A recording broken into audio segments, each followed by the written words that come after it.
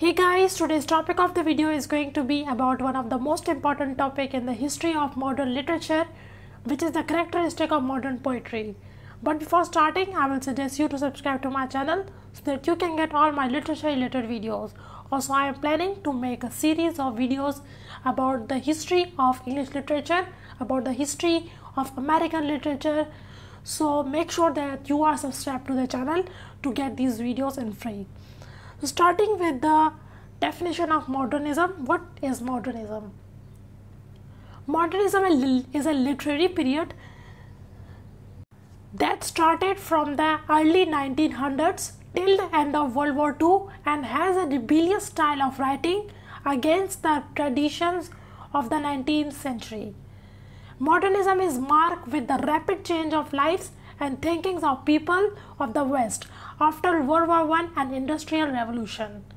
Modernism inspired every aspect of life like philosophy, art, science, architecture, literature, social values, religious ideas, and etc. It has a tremendous role in the making and experimenting new ideas and forms and ways. Moving towards a few features of modernism, modernism rejected religious and conventional values of society. Modernism practiced innovation and experimentations in subjects like themes, writing forms, new ways and art, etc. As the modern artists experimented new shapes, techniques and schemes. The ideas of and ways of life become more progressive in modernism. Modernism is influenced by World War I and industrialization. Moreover, modernism rejected the romantic ideals of emotions and preferred intellect. Ezra Pound's phrase, "make it new," gives and explains the characteristic novel feature of modernism. Moving towards the definition of modern poetry. Modern poetry is the poetry written in the modern age, which is from late 19th century till the mid of 20th century, and it contains all the features of modernism. T.S. Eliot is regarded as the father of modern poetry.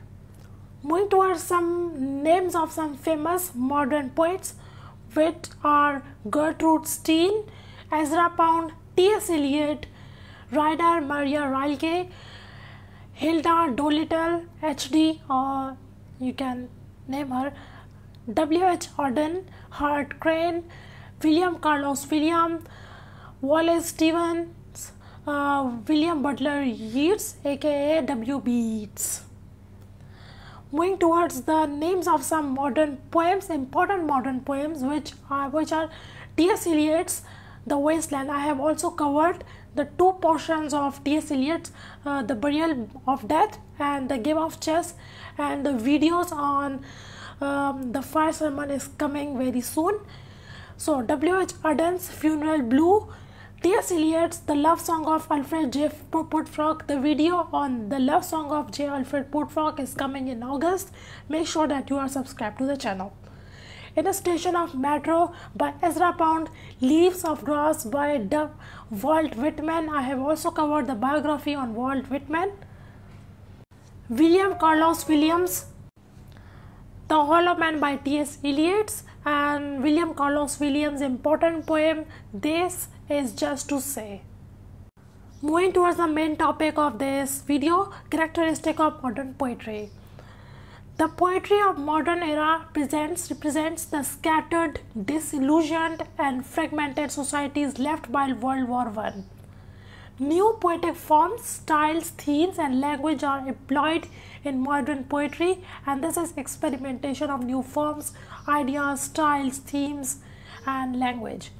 Fragmentation is a major feature of modern poetry. In modern poetry, you will find every image fragmented, like in poem The Wasteland and the Love Song of J. Alfred Woodcock, written by T.S. Eliot.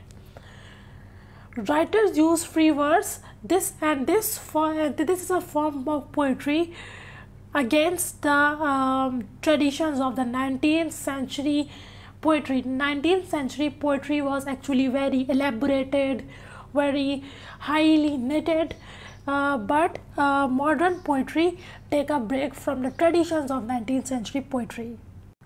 Alienation, individualism, and disillusionment are very important features of modern poetry, and T.S. Eliot's Wasteland and the love song of J. Alfred Woodfrog are the best examples. Imagism is the characteristic feature of modern poetry. These poems are short, direct, and clear and economic in words. Ezra Pound's poem in the station of the metro is famous in this regard. Modern poetry is famous for its free-flowing and unembellished and non-linear style. Modern poetry reflects the condition of modern man who is isolated in the individualized society. Symbolism and imagery are major features of this poetry. There is no exact and sharp meaning of the text of a poem, but varies from reader to reader, as there are multiple interpretations of a single verse. There is a kind of pessimism and despair in these poems. Modern poetry focuses mainly on the problems of the modern man. Political, social, and existential problems are discussed in the poems. Problems of the lower class human are highly mentioned. There is a lot of ambiguity in the modern poems, like just like in the love song of J. Alfred Woodfrog. Language used in these poems is not artificial, rather it is simple and common. Like T.S. Eliot, many other modern poets are open to use lower and prohibited class of society like prostitutes, beggars, and other ugly features of society. Modern poetry also carries themes of psychoanalytical theory, like theory presented by Sigmund Freud in the late 19th century. These poems are loaded with allusions, and especially the Greek and Roman mythologies. These poems are highly intellectual, as these poems prefer intellect over emotions and are sophisticated, like the poems of T.S. Eliot. Thanks for watching. I hope you will like or dislike this video. Also comment in the comment box for further inquiry, and also subscribe to my channel if you like this video anytime. Thank you.